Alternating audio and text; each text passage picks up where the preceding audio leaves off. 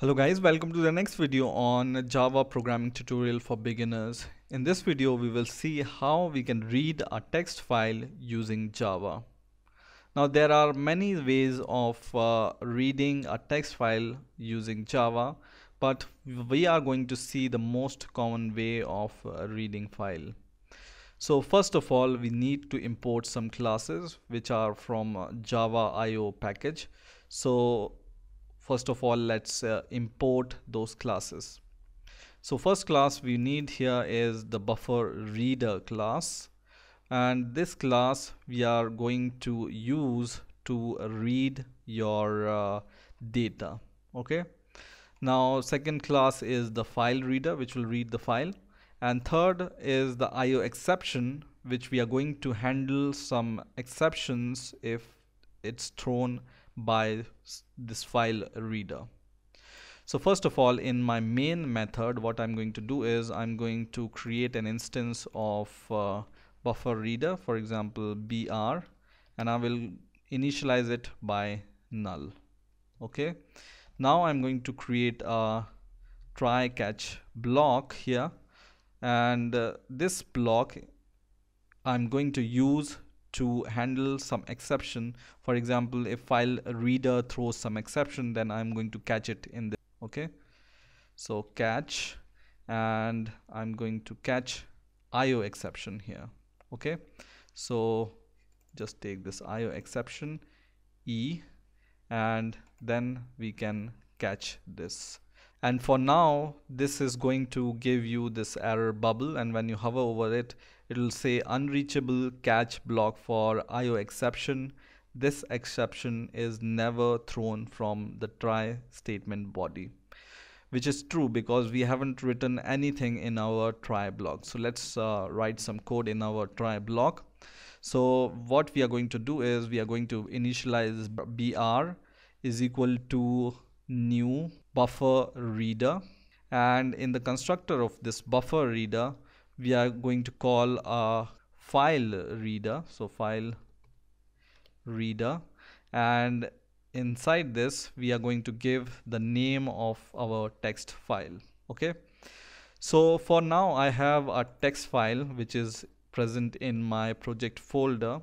If you don't know how to reach to this project folder, you just need to right click your folder, go to the properties, and in the location here you will be able to find the path of your project. Okay, so this is the same path of my project, and this is the file inside my project folder. Okay, so I'm going to open it, and this file contains some lines which I want to read from this text file, and I want to print it, for example.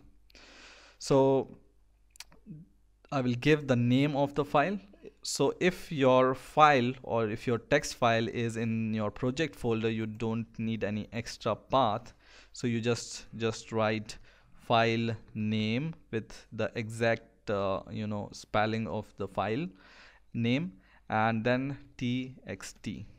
Okay, and then in the next line we can read from this file. So for reading this file, first of all I want to store it somewhere, right? So I will declare a string variable, string line, for example, and now I'm going to create a while loop to read every line. Okay, so while, and inside this while loop we are going to read our file. So just make one more bracket here, and we are going to assign the value which we read from our file using this br.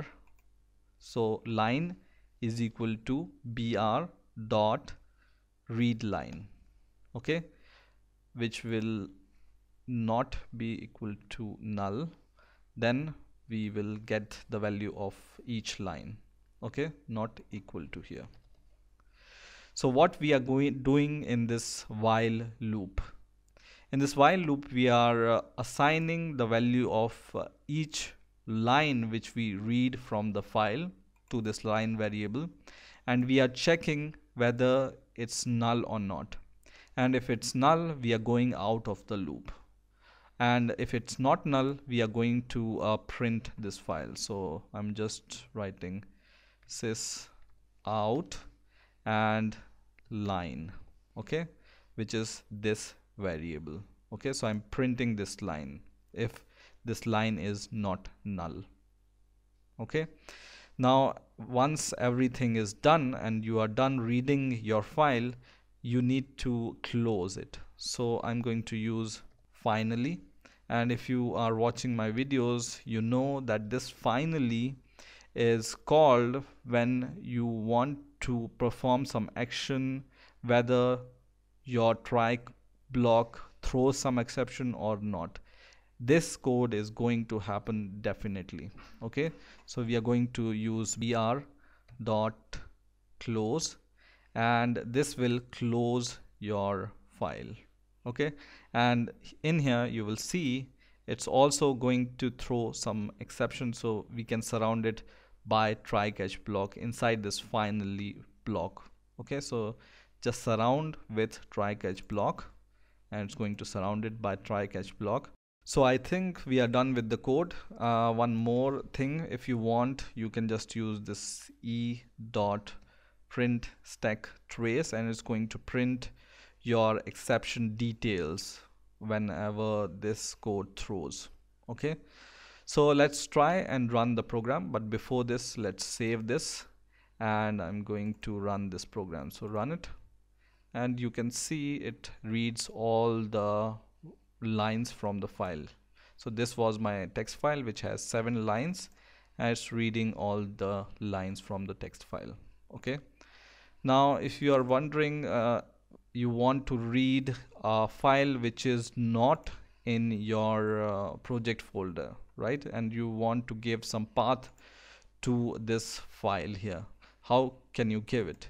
You can give it like this. So just copy the path from here like this and paste it here, and with the slash backslash, and this will not work because Java will find it difficult to read this single backslash. So if you want, you can just use double backslash instead of single backslash everywhere where this backslash is used, and this will give the path of your text file.